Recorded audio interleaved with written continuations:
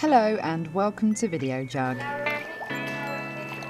This is Angie Cochran, a qualified Amateur Swimming Association teacher who's been instructing children to swim for almost 10 years. And this is Badr and his sister Salma. Along with Angie, they will show how smaller children with a bit of confidence in the water can start learning some basic swimming techniques. Practice 1.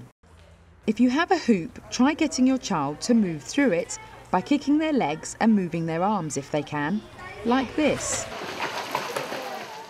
Often, when young children first learn to swim, they're not very good at swimming in a straight line.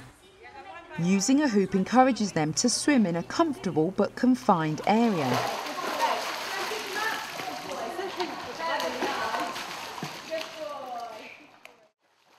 Practice 2. At this stage, making learning fun is essential. Why not bring some toys into the practice?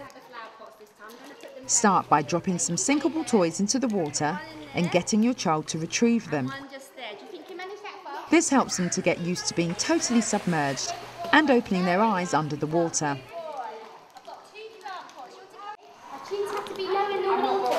Practice 3. By now, your child should be totally comfortable in the water.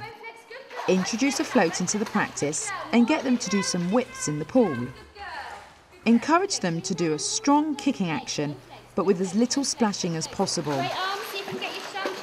This kicking action is very similar to what they'll learn for the front crawl stroke. If they can put their head in the water too and come up for breath, this is also a good start. Very good. Make them straighter. Take your hand straighter. Good boy. Practicing these exercises regularly will put your child onto the right tracks for learning actual strokes.